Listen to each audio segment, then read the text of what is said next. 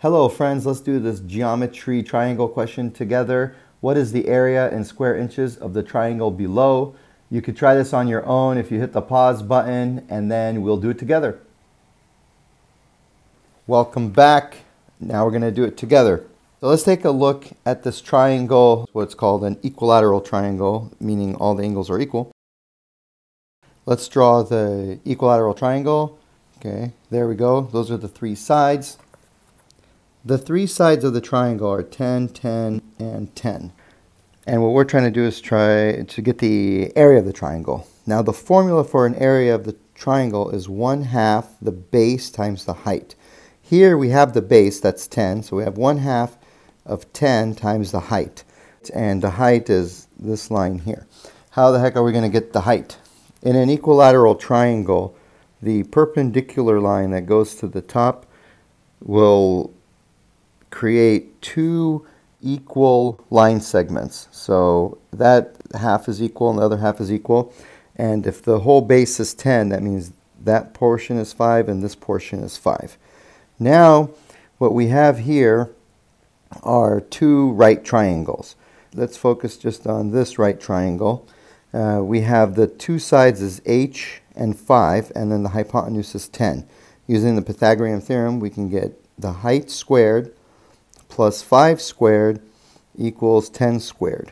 So that would be 8 squared plus 25 equals 100. Subtract 25 to each side. H squared equals 75. H equals square root 75. So if we go back to our equation, it would be 1/2 times the base, which is 10, times the height, which is square 75. And that would then, the answer would be 5 times the square root of 75. 5 times the square root of 75 can be simplified. 75 is like 3 times 25, and 25 is 5 squared.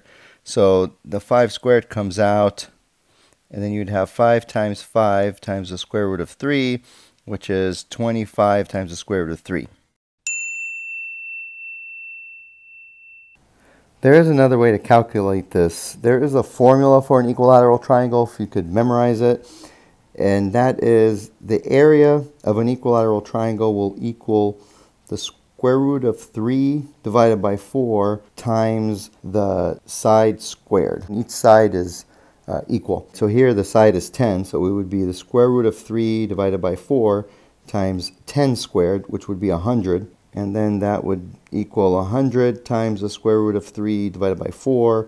That simplifies into 25 times the square root of 3.